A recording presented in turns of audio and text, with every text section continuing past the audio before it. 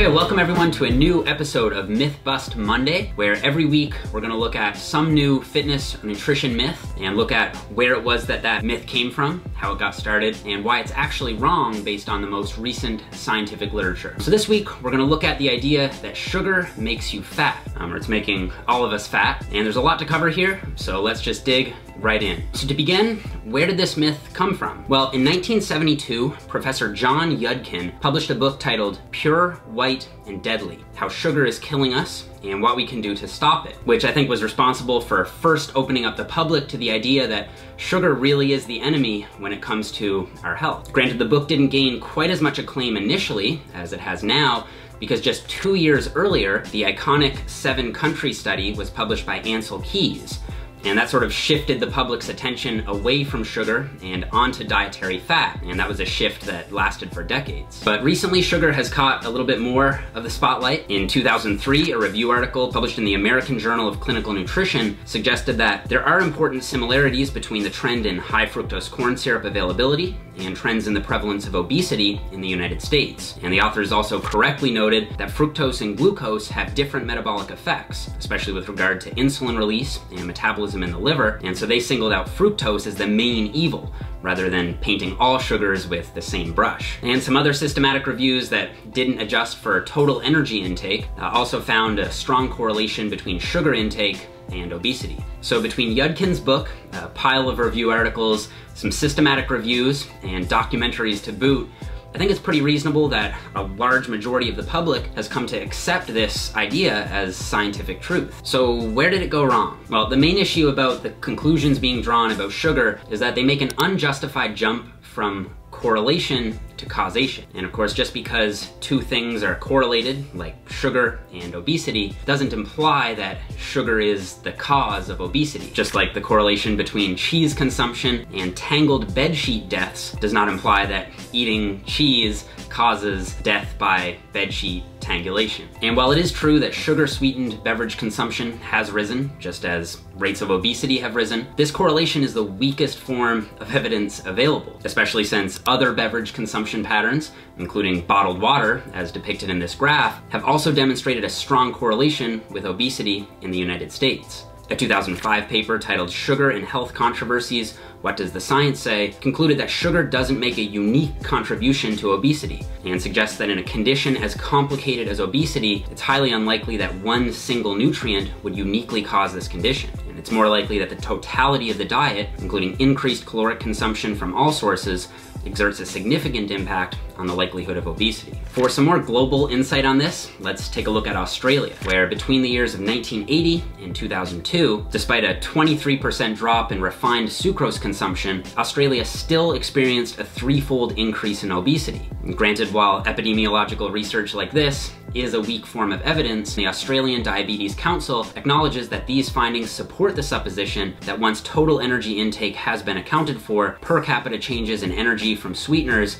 do not explain changes in incidence of obesity. And so while the correlation is there, consumers of sugary drinks also tend to eat more calories overall. They tend to exercise less and smoke more and just have a poorer dietary pattern in general. And all these things can be difficult to measure and adjust for in this epidemiological observational research. Now, there is also some direct evidence suggesting that sugar clearly is not to blame for weight gain, including a massive 2013 systematic review looking at 68 studies, which found that if you replace dietary sugar with other macronutrients and control for caloric content, you don't see any change in body weight. And the authors note that this finding strongly suggests that energy imbalance is a major determinant of the potential for dietary sugars to influence measures of body fatness. So the burning question is, at least in my mind, if the evidence is this weak, how is it that so many members of the general public are convinced that it's true? Well, I think that, as highlighted in a 2013 review on this, it primarily comes down to 3 main factors. The first is the use of emotion-raising language. You guys may notice that anti-sugar advocates will often use words like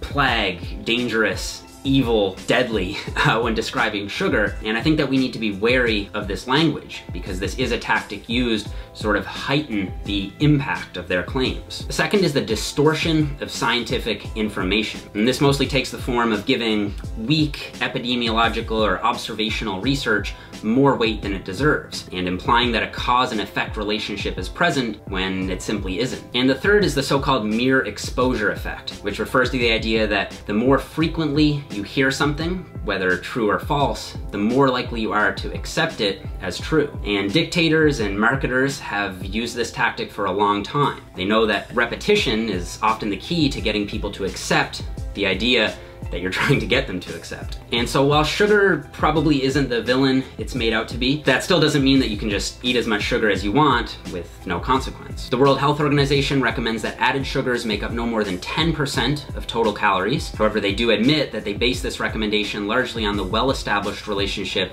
between added sugars and dental caries, or cavities, since the relationship between sugar intake and weight change is, quote, moderate to low. In a 2010 blog article, The Bitter Truth About Fructose Alarmism, Alan Aragon suggests a nice round 50 grams as a ballpark safe upper limit for fructose intake in adults. So if you estimate fructose as roughly 50% of your total sugar intake, that would leave you with about 100 grams as a rough ballpark for sugar intake as a safe upper limit. Now, of course, this will be massively individual and variable depending on your specific lifestyle and your total caloric intake, but this is just a nice round number to give you something objective to go on. And I think that as a practical takeaway, while the research on the satiating effect of sugar is actually more mixed than I think a lot of people believe, one 2017 paper on sugar and satiety suggests that people do tend to overconsume at meals when sugary foods and drinks are labeled as, quote, healthy. So just be careful of this marketing scheme for sugary beverages and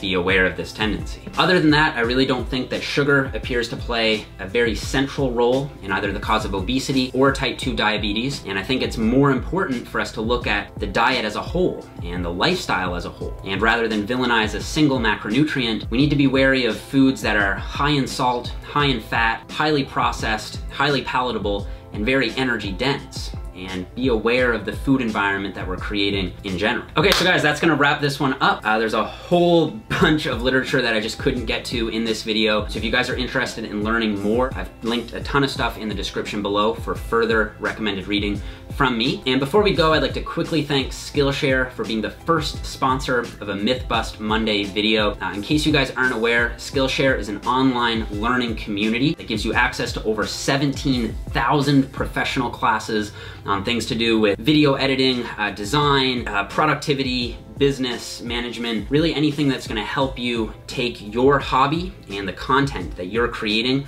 and turn it into a full-time career. So I'd like to recommend two courses to you guys. The first is Visual Storytelling with Final Cut Pro X, 2nd edition, which has 37 classes explaining all the ins and outs of my personal editing software, which is Final Cut Pro. And the other is Fundamentals of DSLR Photography, which is something that I've personally been trying to step my game up on, especially when it comes to social media and of course here on YouTube. So a premium membership to Skillshare starts at about 10 bucks a month. However, Skillshare was kind enough to offer my subscribers 3 months of access to all the learning for just 99 cents for the month of January. And I really think that you guys could learn a new skill or master a skill that you're currently just okay at quite easily in those 3 months. And like I said, this is only good for January. So if you click the first link in the description box below, you'll gain access to all of the courses and all of the learning. So thank you, Skillshare, so much for sponsoring the video.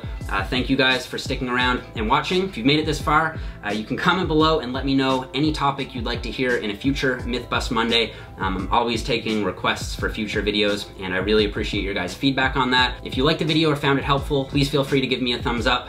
Don't forget to subscribe if you haven't already, and I will see you guys all here next Monday.